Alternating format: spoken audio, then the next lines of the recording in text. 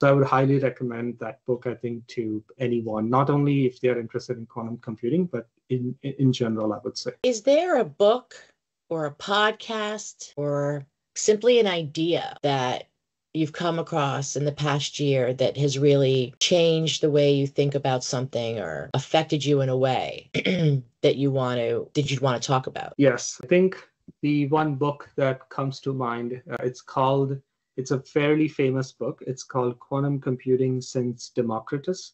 It is by Scott Aronson, who is like, no one is gonna, I think everyone would agree that he is one of the, if not the most smartest researchers in quantum algorithms, quantum complexity theory in the world, like period. He has worked under so many great people, and the work that he's been doing for the past 3 decades is just phenomenal. He maintains his own blog post where like a lot of the questions you asked during this conversations about how do you know if a new news article is worth reading or not. I go to his blog post because he is one of those people who would just go and he would lay out the truth as it is.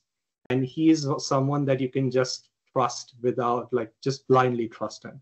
But he wrote this book in 2013, I believe, which was based on the lectures that he gave as a postdoc at University of Waterloo from 2007. But this book is written in a way which is, at first pass, when you read it, and if you try to do there are mini exercises, I could barely do that. These are not like math-heavy exercises. These are very thought-provoking exercises. If you're not used to think in the way that the book is written, it would be very hard. But this book sort of just opened my mind in a way, like what does it even mean to compute something? How and why quantum mechanics is so different than classical computing. And he takes an approach where you don't need to know any quantum mechanics. All you need to know is if you come from either a computer science background, that's the background he comes from, or if you come from a pure math background, you can still know everything all the foundations of quantum mechanics. In this book, it's mostly not math. There's